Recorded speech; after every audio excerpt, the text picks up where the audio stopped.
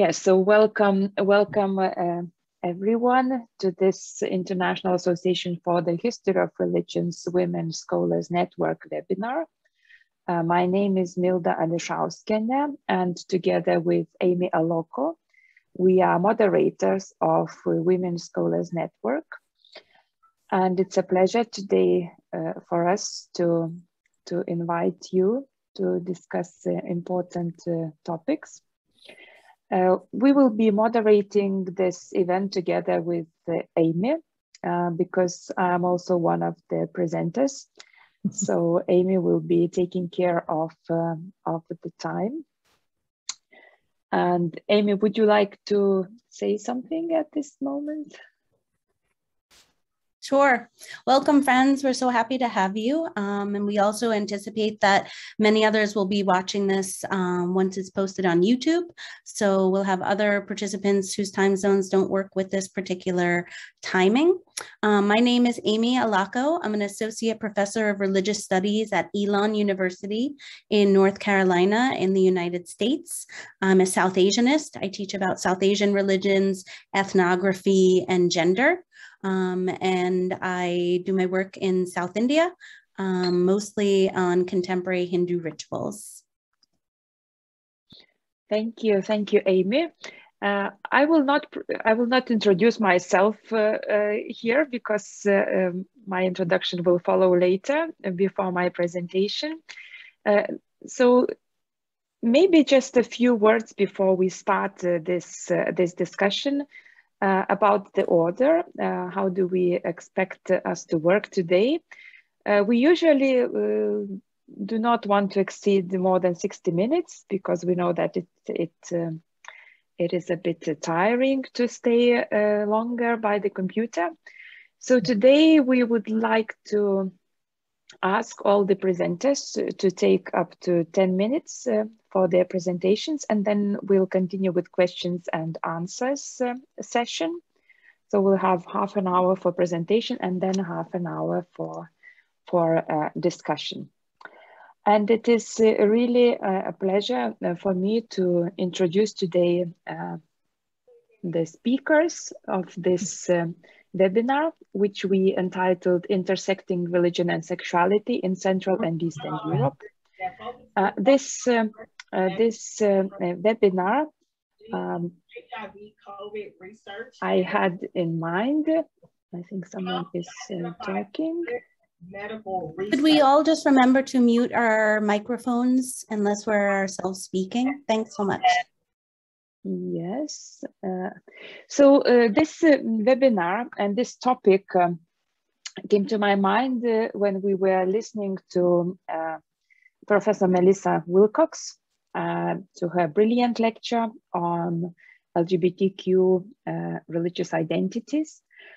And having in mind the split in Europe and European continent concerning the attitudes towards the LGBTQ people, I thought it would be interesting to invite women scholars who have been recently working on the topic to share their insights and then to discuss why actually we have this division in Europe between Western and Central and Eastern European countries concerning the attitudes, what is in the cultures or societies that leads to these divisions.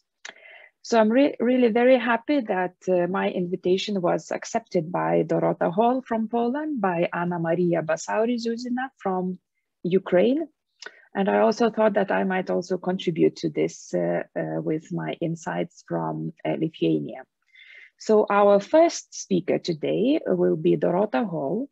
And Dorota is a cultural anthropologist and sociologist. She is also associate professor at the Institute of Philosophy and Sociology, Polish Academy of Sciences, and president of the International Study of Religion in Eastern and Central Europe Association. She has studied religion and sexualities in Poland since 2011. And in 2016, she published a book Searching for a Place, LGBT Christians in Poland. However, the book unfortunately is in Polish. She has also published in English in various academic journals and edited volumes, and certainly this is more accessible than the book itself. So Dorota, welcome, and the floor is yours. I would stop sharing now this announcement, okay, and ask you if you would like to share your PowerPoint, or will you be talking just? I'm going to talk because I have some like more or less loose thoughts. It's not the hard data that I'd like to share with you, so maybe it will be better just like that. Mm-hmm. Thank you very much, Milda, and thank you very much for inviting me to this discussion. So, as you mentioned, it's 10 years ago that I started to conduct a research project on religion and non-heterosexuality in Poland. And what I studied media coverage of issues related to religion and non-heterosexuality. I conducted biographical interviews with LGBT Christian believers, and I carried out a participant observation in a group self-defined as LGBT Christians.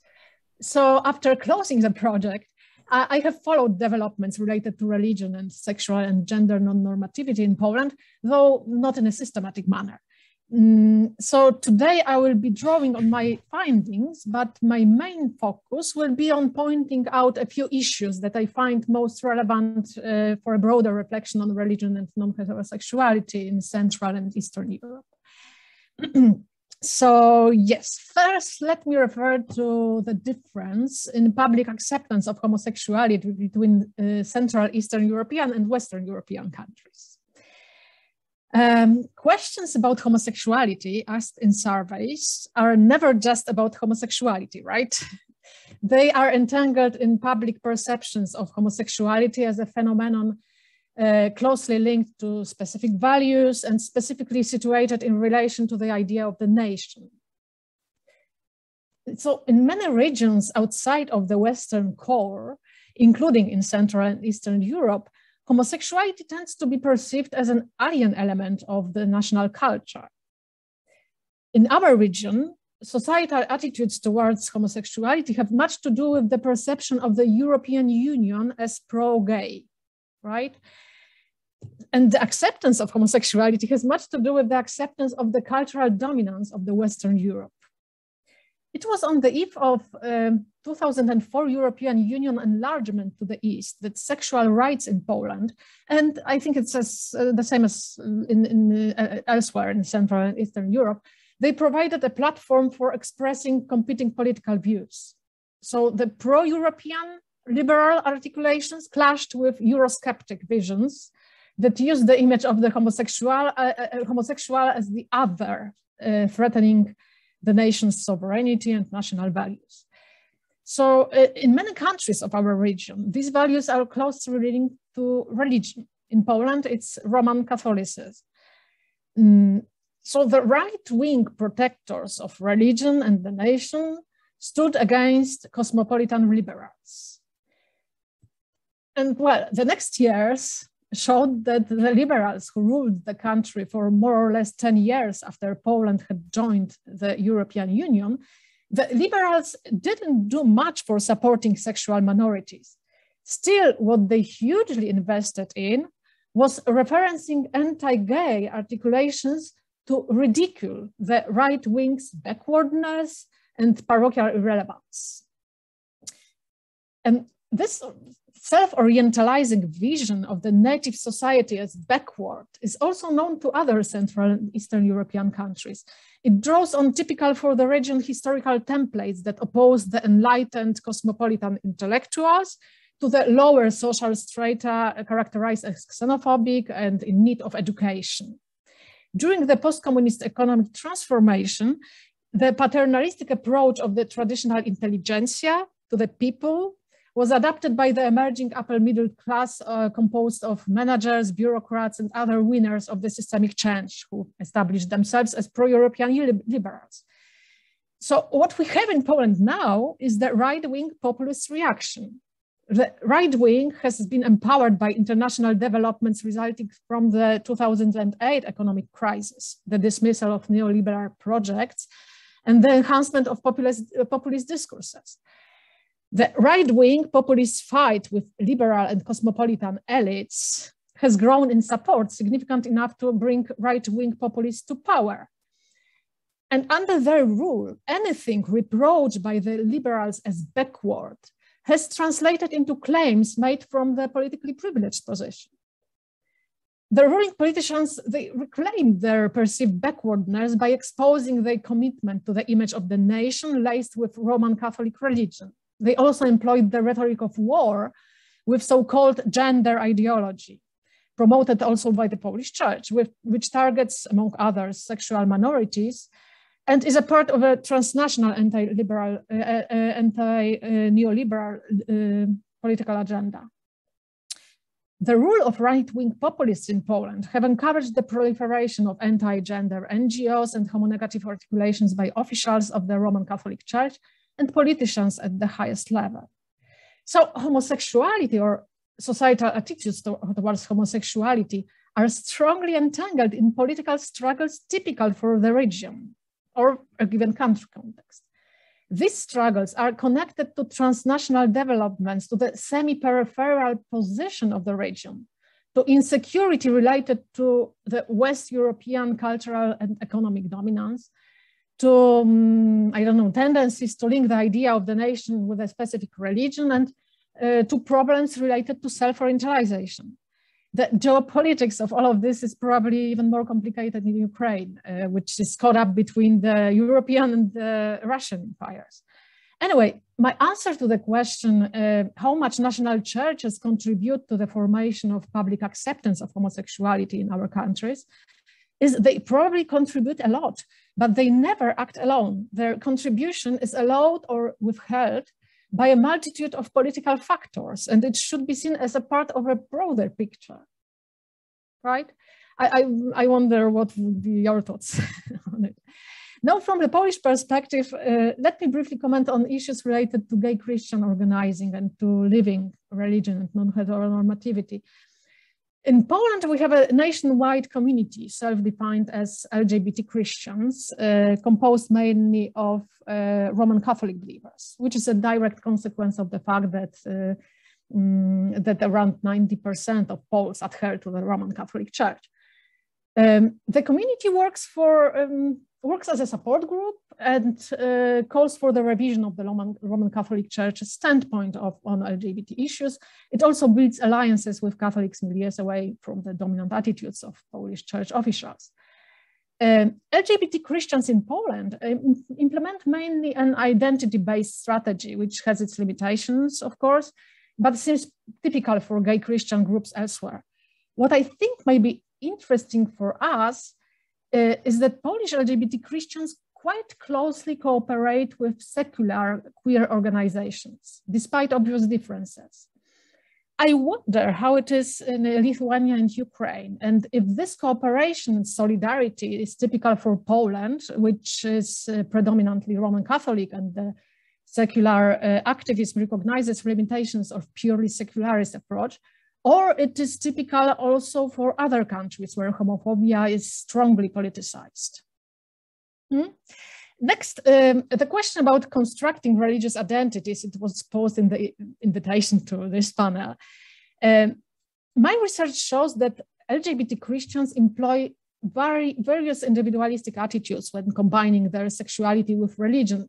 For instance, they reinterpret the Bible, they rely on positive personal experience of the sacred, or they cultivate the image of a loving God. Still, there are limits to their religious individualism. They are visible, for instance, when we consider denominational affiliation. As a rule, LGBT Christians in Poland stay with Roman Catholicism, despite the church's strong homonegative attitude and the fact that other Christian denominations are slightly more open to sexual and gender non-normativity. In my view, this is related to the fact that during their childhood and adolescence, LGBT Christians were engaged in various in-church activities, and today they recognize the church the liturgy, the songs, icons, the religious practice as their own. They don't want to change it for something different. Probably this has slightly changed recently because of the strong anti-LGBT drive of the church. But 10 years ago, at the time of my study, when I met someone who converted to a different denomination, it appeared the person was raised up in a multi-denominational family, right? I wonder about the loyalty to the first church in Lithuania and Ukraine, and whether we can identify any patterns typical for our region, perhaps related to the fact that there is little religious pluralism in our countries. So this would be another thing. And the last remark now. Usually when we ask ourselves questions such as how LGBT individuals construct their religious identities, we tend to essentialize gender and sexual identities of our research participants. I think we should problematize them. And our region, with its specific sexual history, makes a great laboratory for such problematization. In Poland, it was only at the time of Poland's accession to the European Union when the gay subject position was firmly established in the public discourse. Before, many of those who followed their homoerotic desire were not inclined to see their sexual non-normativity in identity terms. And I think this allows us to delve deeper into intricacies of combining sexuality with religion and the personal level, to identify problems specific for the past and for the present day, and perhaps also to see the difference in how religion and sexual or gender non-normativity are lived by those of older and younger generations. Again, I wonder if you have any thoughts on it. So thank you very much. And I'm looking forward to comments by Mariya and Milda and the discussion. Thank you. Thank you so much, Dorota. That was really very insightful. And I see applauses, and we will continue to the next presentation, and then we'll have at the end the discussion. So Mariya Basauri Ziuzina is another our presenter in today's webinar. Mariya holds PhD in religious studies. She was born in Kiev in Ukraine from 2009 to 2021. She has been working at the Department of Cultural Studies at the National Pedagogical Dragomanov University, And now I know that Mariya is in the United States for a while. And she has been also very actively involved in the Youth Association for the Study of Religions in Ukraine. And she attains membership in other organizations and also translates religious texts from English into Ukrainian. Her research interests include Judaism, scientific atheism, gender, and religion. Mariya, the floor is yours. Thank you very much for this beautiful invitation and introduction, and for this invitation to participate in such a renowned seminar, because for me it is a real honor to participate in Women Scholars Network, right, from the feminist point of view, and to present the research that the workshop for the academic study of religion has started recently. I should say, first of all, that I agree with the majority of what Dorota said, but now I will focus a little bit on the research that we are conducting right now. And I would like to make some kind of small presentation of what we have at the moment. And then maybe in the discussion part, I can also comment on the ideas and questions that Dorota raised. So I will share my screen if you allow me. I have a few. Oh my God. I have few slides here. I always make slides because it is easier for me. Could you please make a slideshow? Yes, I'm doing it right now. Yeah. But at the same time, I need to see my, so you can't see, I cannot share and read my text at the same time, right? I am afraid no. This is the limitations of the Zoom. Okay, so then it will be like this. I'm sorry, but I haven't printed my text. Mm-hmm. Okay, yes. Do you think it would be possible to close this format background? Maybe then the slides would be larger. Format background, how should I do it? There is X on the right side, upper. So in that side gray bar, yeah. You got it. Good. Now it is okay? Okay, yeah. Thank you. Mm-hmm. So the starting point of our research is the idea that Dorota also said that every person has his or her unique identity, which consists of many elements. It develops in time and changes depending on new social circumstances the person experiences. In the study of religion, the term religious identity is sometimes used, although we cannot find an entry, for example, for this notion in the Encyclopedia of Religion, like a main resource, like the first. In their recent book, Religion in 50 Words, Aaron Hughes and Russell McCutcheon, for example, they argue that identity studies highlight marginalized groups that are often overlooked in scholarships by aiming to register their experience, their distinctiveness, and their worth. And this is exactly what our research has aimed, because the research is aimed at studying of two such marginalized groups, the people who one day found themselves on the intersection of religious identity and gender identity. These identities, of course, overlap, at times conflicting with each other, in times contesting, and sometimes even living peacefully. But identity we rather see as not static, not essential, but a developing attribute. The groups that our research studies, these are feminists and LGBT people who identify themselves as being religious or believing in God in the present or in the past. And these two groups are marginalized both by their religious communities in Ukraine, as well as secular feminists and LGBT communities to some extent. We are aware that these two groups have distinctive experiences of combining these aspects of their identities, because homosexuality is much stronger stigmatized in religious communities than feminism is. But we are also aware that these two groups do exist in Ukrainian society, although the churches on one hand and secular feminist and LGBT communities on the other prefer not to notice them and to exclude their problems from their agenda.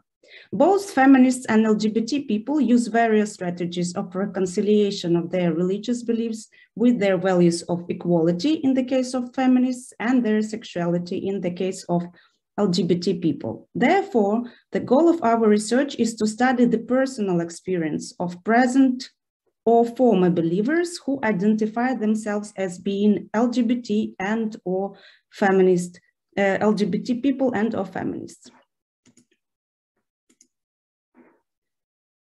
Just a few words about the situation, general situation in Ukraine, what it is for everybody to understand the field where we work. The general population of Ukraine is estimated as more than 41 million people. And according to some sociological data that we have, in 2020, 67.9% of Ukrainian population identify themselves as believers. At the same time, 16% of these people can define their confessional belonging. So the others are not so sure about what confession they belong to. 48% claim to visit religious communities for religious holidays only, and 22% claim to visit churches every week. So this is a big discussion in Ukrainian religious studies about whether we really can say that 67% of Ukrainian population is religious, to what extent they are religious and so on, but we do not touch it in our research. Concerning the confessional division, 61% of those people who identified themselves as believers claim to be Orthodox Christians, 10% Greek Catholics, and 9% ordinary Christians. We don't have any statistical data on the quantity of feminists in Ukraine, and we also don't have any statistical data on LGBT people. But grounding on the research in Western countries, we assume that homosexual people constitute from 2 to 10% of Ukrainian population. But we know very little about them. And we also do not know any numbers about people who are feminists and LGBT, and at the same time, they identify themselves as religious or believing. So beginning June 2021, the workshop of the Academic Study of Religion, this is the new name of the organization that Milda mentioned. It is an NGO which unites religious studies scholars, is carrying out the research called Combining the Incompatible, and this research is jointly funded by the Dutch Ministry of Foreign Affairs. The team which is involved in research is not very big, but at the same time quite big enough to make a very good research, and most of the team is here present at this seminar. It's Ksenia Gurji, Irina Kaplan, Linia Pedgorna, Konstantin Polishchuk, and Olena Strelnik. As I have mentioned before, the goal of the research is to study the personal experiences of believers who identify themselves as being feminists and or LGBT people. Now we are in the middle of the second part of our research. We're interviewing present or former believers. We defined the research to be qualitative, not quantitative. Therefore, we aim at interviewing from 30 to 40 people, women, men, non-binary people who are 18 years old and older. The selection of respondents is based on the criteria of self-identification. The potential respondents should identify themselves with a certain religion at present or in the past, or to be feminists and or LGBT people at present or in the past. We use the snowball sampling, trying to reach people from various gender and age groups, as well as from various geographical regions of Ukraine. Anyway, as we see it now, the studied groups are quite difficult to reach out. The main research method is deep semi-structured interviews conducted online and offline. Our research is work in progress, therefore, we don't have results yet, but we can see some general tendencies, which I would like to call today preliminary observations. So far, we have conducted 13 interviews with 10 women, 2 men, and 1 non-binary person. The youngest respondent is 21 years old, the oldest 42. All 13 respondents have higher education. 6 respondents are from Western Ukraine, other respondents represent other parts of Ukraine, and 1 now studies in Great Britain even. 12 of the respondents claim to be feminists. 1 respondent is homosexual male, 1 homosexual female, 1 bisexual female, and 1 non-binary person. Talking about their religions, 4 of them identify themselves as being believers of Greek Catholic Church. We have 3 Orthodox Christians, 2 Catholics, 2 Muslim, 1 Protestant, but in the past, and 1 agnostic. Next slide.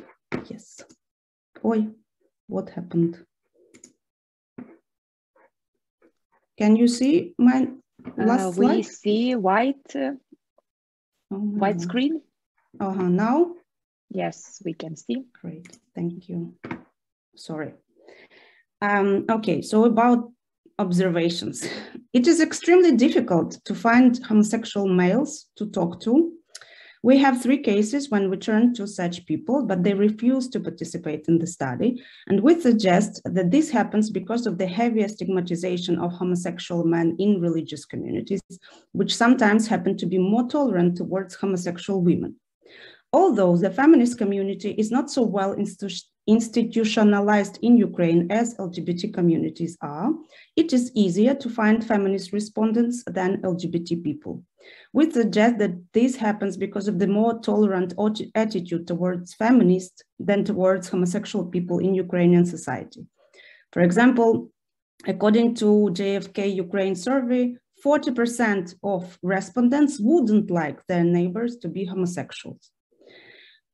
High level of education of all the respondents can be the result of the snowball sampling when people recommend for interview their friends who have the same level of education. On the other hand, we tend to suggest that people with higher level of education are more prone to reflect on their worldview and values, religious and secular, trying to reconcile their competing identities. The interviewed feminist respondents tend to divide into two groups.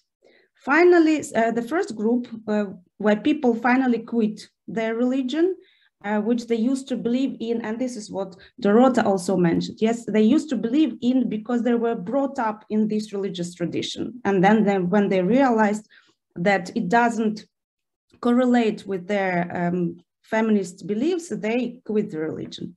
And the second group continues to be a part of a certain community, looking for feminist interpretation of the sacred text or subduing with the restrictions toward women in the church. You can see on the second slide, I will not read it, but you can see at this slide. Oh no, you can't see it. Unfortunately. Okay. Nevertheless, we have two very beautiful quotes from our respondents about the examples of these two attitudes, example of the second group of feminists. And the last but not the least, when we elaborated the general idea of our research, we clearly understood that no one in Ukraine has ever studied religious feminists and LGBT people. We are fully aware that our study is very important for the development of the field of equal rights for women and LGBT people within religious communities, and it will promote reflections on the topic in broader society. But we were really surprised that our respondents emphasized the importance of being heard. They do not feel comfortable about speaking publicly about their beliefs in both religious and feminist or LGBT communities, but they agreed to participate in our research because they wanted other people within the church or outside of it to be aware of their existence, of the outdated position of these churches towards feminists and LGBT people. Thank you very much for your attention. This is what I wanted to tell you. Thank you. And I'm also looking for the discussion about our three countries and the situation with LGBT and religion here. Thank you. Thank you, Anna Maria. That was wonderful.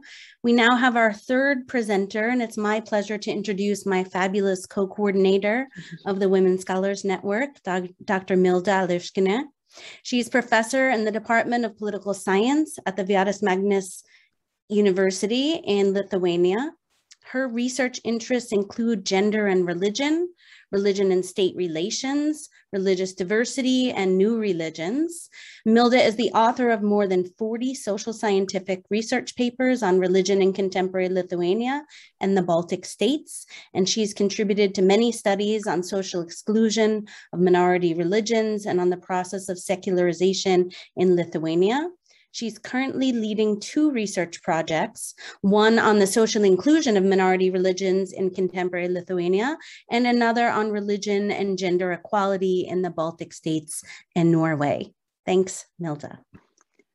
Thank you, Amy, so much. And thank you also to my colleagues, both Dorota and Anna Maria, who already raised very important issues, which I hope I will also touch upon during my presentation.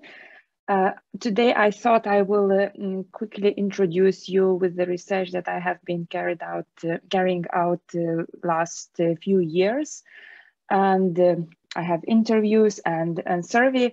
But first of all, this interest into this topic started with some social issues that were happening in the country, and here is some kind of outline what has been happening with LGBTQ plus individuals in contemporary Lithuania since the Declaration of Independence in the 90s.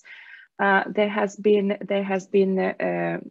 definitely very important historical events related to the adoption of the liberal constitution, to the membership of the country within Council of Europe, which came together with decriminalization of homosexuality.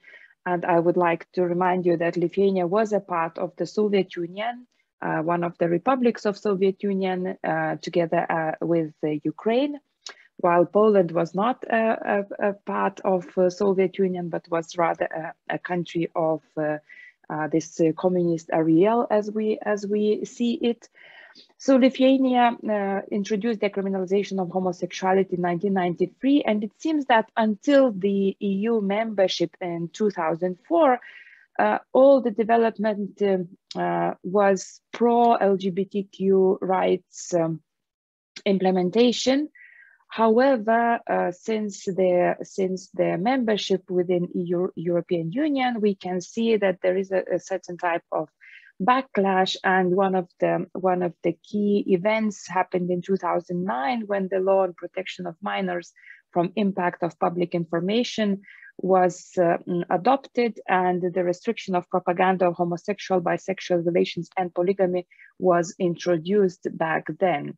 Although the law is there, practically we don't see its implementation, but it has never been also recalled. Then I think important to see that the Baltic Pride has been happening already four times in Vilnius, the capital of Lithuania.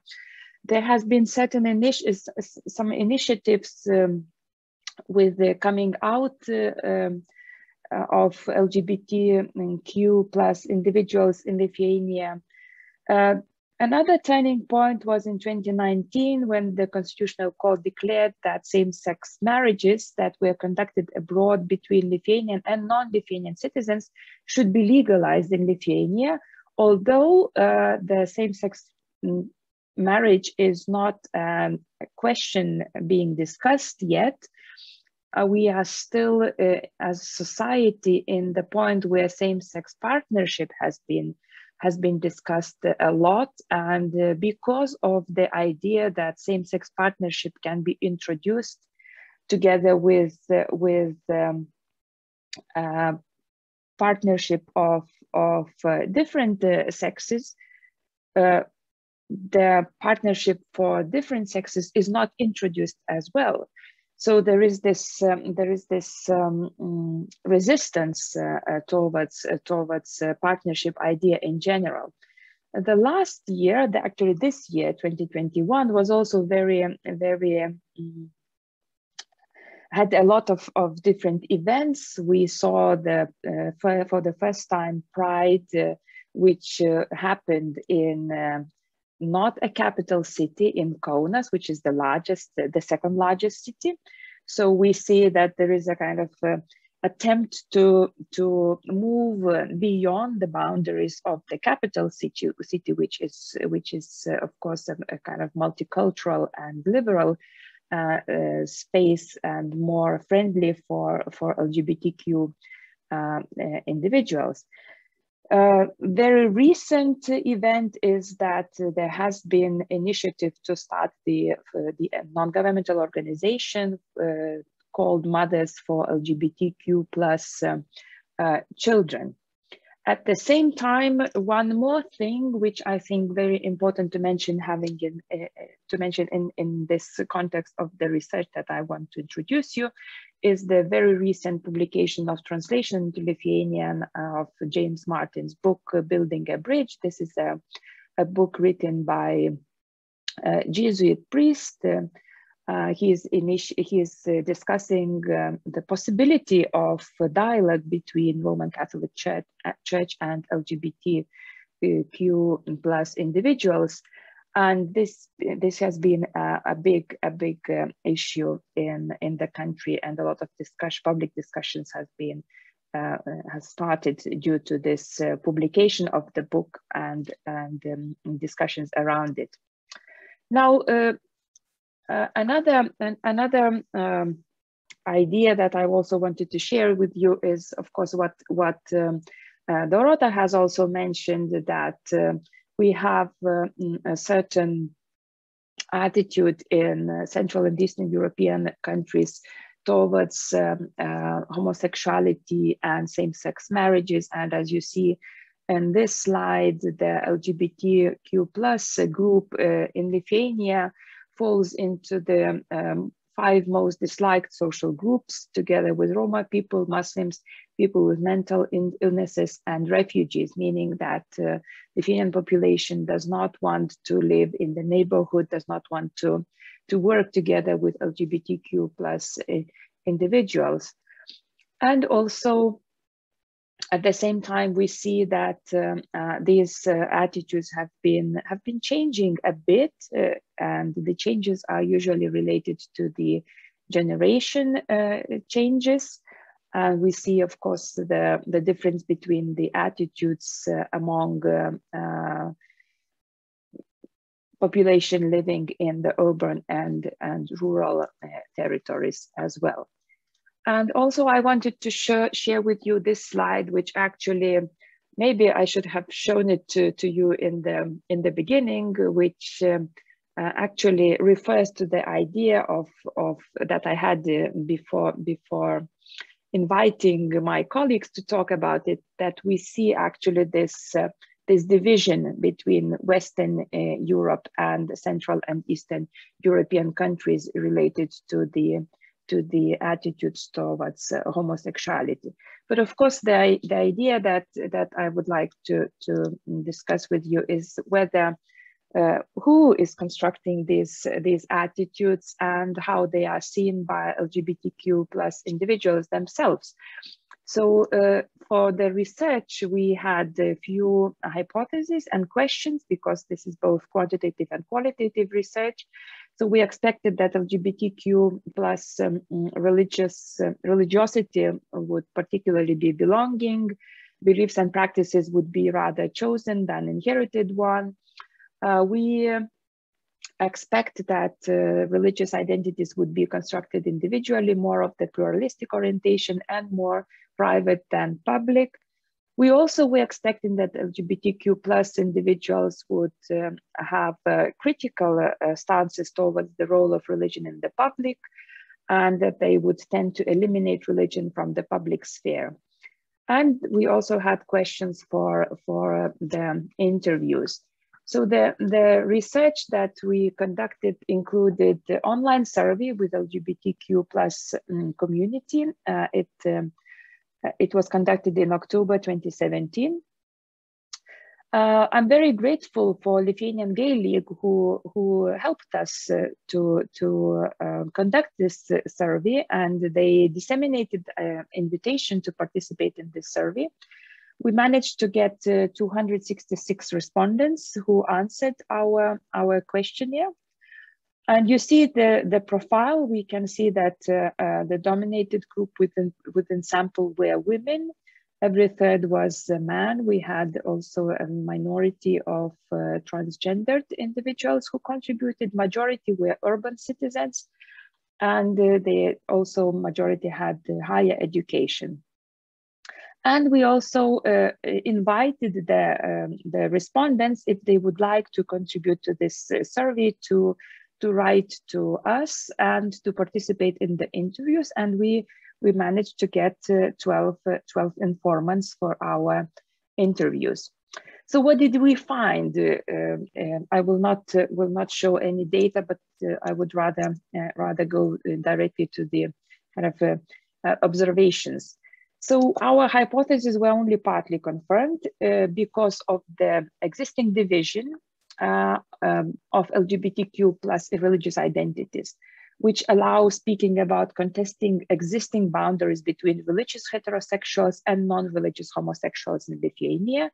We started our research, and we faced the criticism, first of all, from LGBTQ plus organizations, because they thought that majority of their members were not religious, and they had no issues related to their religious identities.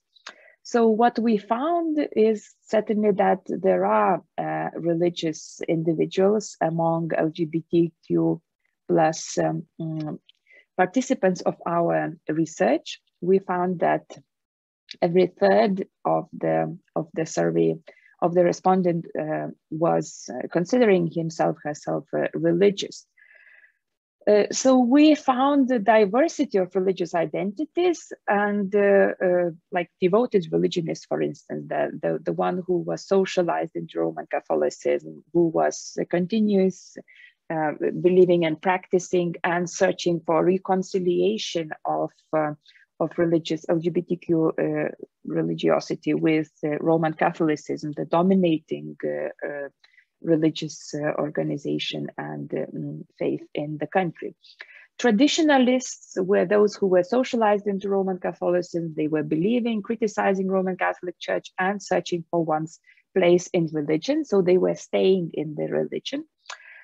There were converts who were socialized into Roman Catholicism, but they were believing, but conducted public apostasis and left Roman Catholic Church.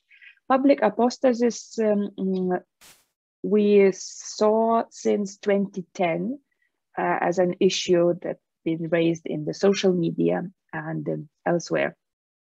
Apostate, the ones who were socialized into Roman Catholicism, currently they are non-believing and they have left the Roman Catholic Church, but it was not a kind of public leaving of the church. And secularists, those who had no religious socialization, who consider themselves atheists or agnostics and criticize Roman Catholic Church. As for theoretizing what we have found, we think this is a kind of a reflexive identity that dominated among research participants. They were reflecting on the role of religion in their parents' and grandparents' families. They were also reflecting on the role of religion, particularly Roman Catholic Church, in the public involvement of clergy in political decisions. So we were raising a question about the privatization of religion. We also found that there has been a lot of criticism of religion, and particularly based on personal encounters with priests and religious people. Some of our informants were sharing in the narratives their experiences with homosexual priests as well. We also found that Roman Catholic Church in Lithuania was demonstrating their position of denial towards LGBTQ plus individuals. And since the year 2000, Roman Catholic Church was an important actor in the public promoting traditional family values, together with other non-governmental organizations. Around 2017, the first initiatives from Franciscan Order to provide safe space for LGBTQ plus parents in the church and also LGBTQ plus individuals has started. Sorry, I am running too quickly here. And we also see that there has been fragmentation concerning LGBTQ plus rights within Roman Catholic community itself, and that there are certain attempts for social inclusion of this group. They started during the fieldwork and continues up to nowadays. So I will stop sharing now because I think the time is running very quickly. So just my final remarks would be that differently than in Poland, LGBTQ plus individuals in Lithuania, they do not have any organization that would unite them and help them to cope with the Roman Catholic Church hegemony, even also in this question. And I will stop here. Thank you. Thank you, Milda and Dorota and Anna Maria. We're so grateful for your presentations. I know that we are running a little short on time, but only because of the richness of the comments that were offered to us. And so I would welcome any questions that folks might want to add into the chat, or for you to just use the raise hand function, and then we would invite you to unmute yourself and just verbalize your questions. So inviting initial questions for any of the presenters. Thank you, Amy. So I don't see any hands yet. So maybe I would like to start with my own question, because I think really we saw some of the common trends and in this research that we are all conducting, and My question would be a very broad one. So what do you think is in this context that we're talking about?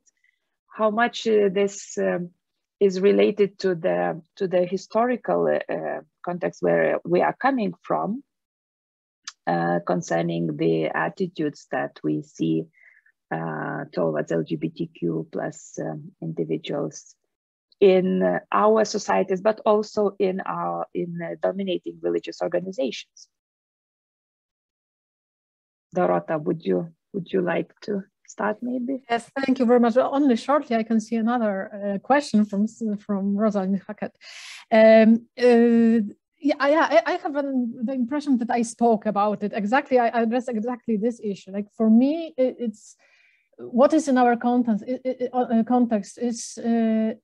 is our semi-peripheral position. I would say it's really it tells us a lot when we think deeper about it.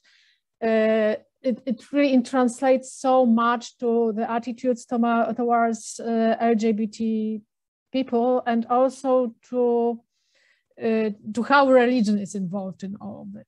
So I think that my simple answer would be like that. It's the question of the core and periphery, and this semi-peripheral position in the European Union, especially. Yeah, thank you. Yeah, thank you. Anna Maria, what about Ukraine? Before we give the floor to Rosalind question. Yes, just a very small answer. The historical background is really important, and it seems to me that Ukraine differs from Poland and Lithuania in this case, in this attitude towards LGBT people, because the dominant religion is Orthodox, not Roman Catholicism. As we see in our research, Greek Catholics or Roman Catholics, they are more eager to talk about these questions, because it seems to me that the general position of the church is such that the church reflects on feminism and on homosexuality, right?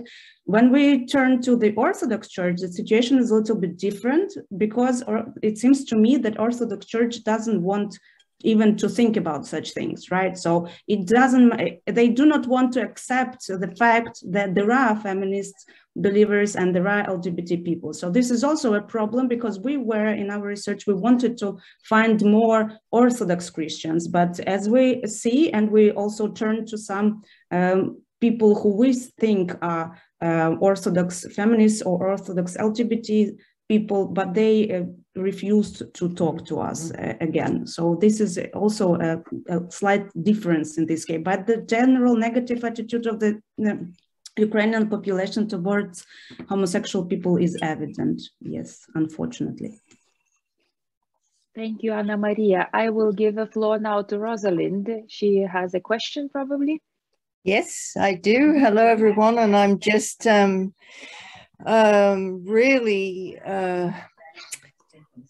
pleased and stimulated to learn about all this research in a part of the world that I know so little about. And so I want to thank you for all the research that you're doing. And I'm, of course, grateful to the Women's Scholars Network for showcasing this. So I think this is just very positive, and I hope that perhaps there are other neglected parts of the world, if you like, or that like where you're working away there, and we just really don't know so much about it. So we're sort of getting the much more texture, much more information. Anyway, my question actually is to Milda primarily, but others might want to chime in on this. I noted that you are operating primarily with sort of institutional categories, right, in terms of religious organizations, but and so you talked about I like that concept of what's the influence of religious socialization in all of this. But what about those who are more who are more involved in or leaning towards non-religion, or the secular sacred, or the sacred secular, or spirituality, does that have any bearing? Is this something that you just decided not to focus on, like that you're focusing on the main religious organizations or the atheists, but wouldn't there be people, I mean, women especially are often drawn to the category or the possibilities of spiritual communities. Is that a factor at all in your research on these important topics? Thank you. Thank you, Rosalind. I think it's a very good question, but from the sample that I have, I came up to this kind of types that I found, and of course, I think this is also something that we need to talk when we speak about the role of religion in general in this particular part of the world. Because the spirituality phenomenon seem to be rather marginal, and it's even more marginal when it comes to LGBTQ plus sample, in a sense that in general we are facing here a cultural group that which is less religious than the total population. I've mentioned a bit that LGBTQ plus sample that I managed to reach shows that every third of my respondents were saying they were religious. Now, if you think about the common population, that would be 77% of Lithuanians would say that they are Roman Catholics. And around the same number would say that they are religious, meaning that we are facing here a very specific cultural group with this sample. So we found some of our respondents who were saying that they are rather considering themselves rather spiritual than religious. But they were so few that I could not generalize on those cases so far. But I hope that if research continues, I will be able to find more of this type. Thank you. I see that we have a question from Melissa Wilcox, and she has to leave. But I think Dorota has been speaking a bit about this in her presentation about the actors who are influencing the activists, and maybe I will read shortly. So the question is for all the speakers. Melissa says that in her limited exchanges with LGBT religious activists in Eastern Europe, she has heard some, particularly in Ukraine, say that Western, especially US conservative evangelical Christians, have been treating Eastern European countries as an anti-LGBT mission field. And she would appreciate learning about this more. I think maybe this is question about, as this question is about Ukraine, maybe we start with Mariya and then we turn to Dorota. The role of religious organizations in promoting anti-LGBT attitude is huge in Ukraine, and there is an organization which unites. It is called the All Ukrainian Council of Churches, and it unites the representatives of the so-called traditional religions in Ukraine, which include Protestant representatives too. This is an organization which works like a counseling group for Ukrainian government. And also although the state is divided from religion, according to Ukrainian legislation, they still have a huge voice, right? Because they appeal to this all sociological data and say that almost 70% of Ukrainian population is religious. Therefore, we represent their interests in this case. And as far as I know, yes, Protestant organizations are one of the most active in this anti-LGBT movement, but the Orthodox Church and Greek Catholic Church is also taking its making its contribution to all these things. So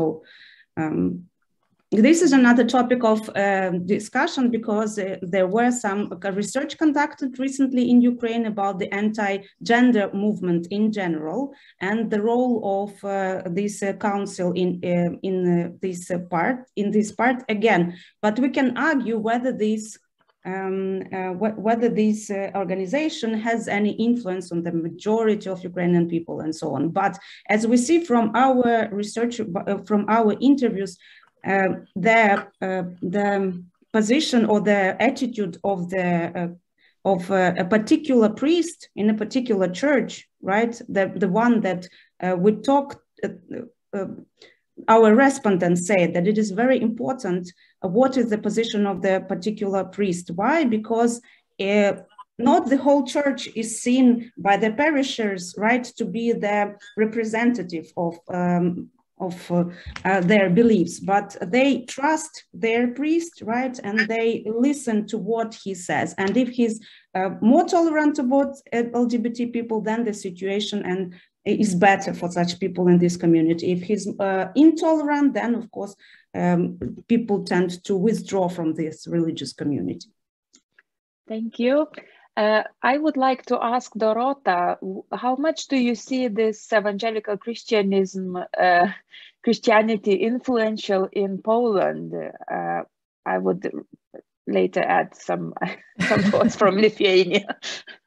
Well, I mean, if there is an influence, perhaps there is, but it is very indirect. I mean, there are no chances for any evangelical Christians to speak loudly in Poland and be recognized as an important group who has something important to say on an issue, because it would be considered a Christian minority, and Christian minorities in the Roman Catholic Poland are not treated seriously. So as such, the conservative evangelical Christians, well, it's not that they come as missionaries or something and they can be, like, as I say, taken seriously. But I think there is a lot of influence, actually, because there are these transnational flows. But the thing is that in Poland, they are sold as Roman Catholic. So this was the case, for instance, with the reparative therapy. Reparative therapy, like, it's more related in the US, for instance, to the evangelicals, these circles, I would say. But in Poland, some circles within the Roman Catholic Church, they accepted these ideas, but they just presented it as Roman Catholic. They never mentioned evangelicals there. And it's the same now with the gender ideology. There are, like, these flows, and the gender ideology itself, for me, it's again connected so much to this anti-neoliberal issues, and it's not only church related or religion related thing, but it's again sold as Roman Catholic in Poland, and it has huge support from Catholic NGOs, for instance. Thank you. Thank you, Dorota. I would very shortly just also add that I think in Lithuania we can see that indirectly the trends of anti-LGBT Q plus individuals and the organizations are reaching Lithuania from United States. And together, I would say also with organizations in Poland, there are certain initiatives against LGBTQ plus individuals in the country, but they are not related to minority religions, but rather find support within dominating Roman Catholic Church. I can see that our time is running out, and I would like to invite now Amy to announce our next webinar.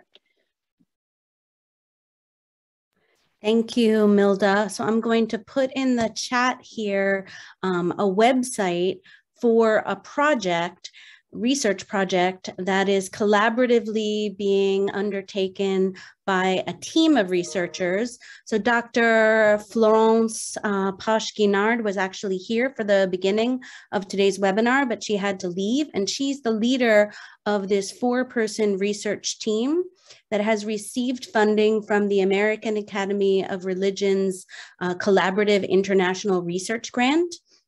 Along with her is working a scholar from the US, Pascal Engelmeyer, a scholar from India, Sucharita Sarkar, and a scholar from Italy, Giulia Pedrucci. And the 4 of them have approached us with the idea of presenting their research project, which is titled Beyond Mother Goddesses, New Directions for International Scholarship on Motherhood in Religious Studies. So we're still negotiating about the date. They had proposed February 25th, but Milda and I are suggesting maybe a different date will work. But we know that this will be our next webinar and that we will host it after the conclusion of the sort of broad holiday season. So you have that to look forward to. You can see a little bit about their project using that link that's in the chat. And we look forward to hearing about a really rich, multi-institutional, multinational, collaborative international project at our next webinar. So we're really grateful to see many new faces today. We have grabbed your email addresses from the chat so that you will get a notice about the next webinar. We invite you to join our Facebook page for the Women Scholars Network, as this is the main place that we post information, whether it's job ads or grant opportunities and activities of the WSN. And I'll leave it to Milda to close us out. So thank you once again to everyone who contributed today to this webinar with your questions, with your presentations. Thank you, and see you on the other occasions. And have a nice evening or day wherever you are, because we are thank you to our presenters once community. again. Thank you. Thank you very much. Thank you. Thank you. Bye. Bye, thanks a lot.